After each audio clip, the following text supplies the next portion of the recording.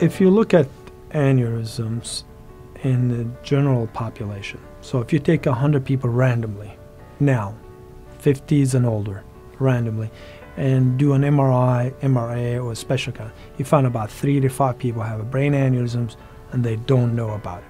Aneurysm is a silent disease, if you will. And the only time you discover brain aneurysms, you complain of a headache, or you have sinusitis, or your ear have some problem, and you get screened to look for another problem with MRI or CAT scan, and behold, you find a brain aneurysm. The treatment of unruptured aneurysm was aneurysm clipped. The one documented was in the 1950s. And at that time, all the way to about 90s, it all involves shaving your hair, cutting your scalp, reflecting the scalp down, opening a bone this much, and using the microscope to sneak underneath the brain or between the brain, not through the brain, find the aneurysm, put the clip on it. Well, that itself is very invasive. Surgery takes hours, anywhere from 4 to 8 hours.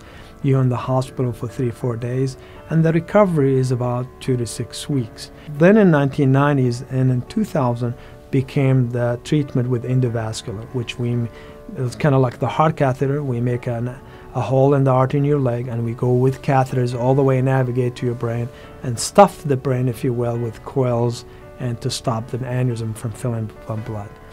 That also has progressed, and the technology helped us to become faster and quicker and better. But till today, almost 99% of all the hospitals around the world, and even in the United States, they do it under general anesthesia.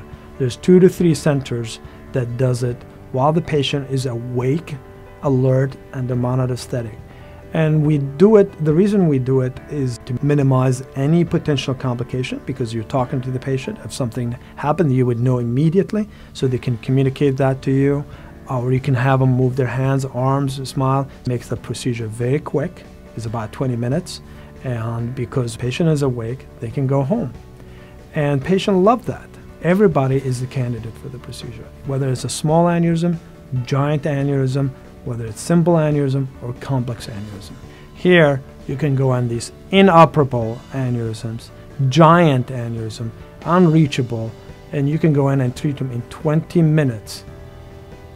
And then minimal incisions, just a small hole in your leg, and then go home in the same day in 2-3 days if you want to drive, if you want to go back to work, unless you do heavy lifting, that's a different story. This is just, as I say, is almost a sci-fi, if you would. It's the future, but we're able to do it here at the University of Iowa.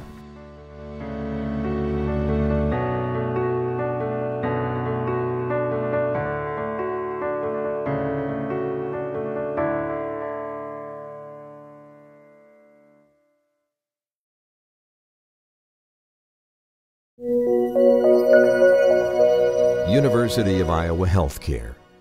Changing medicine, changing lives.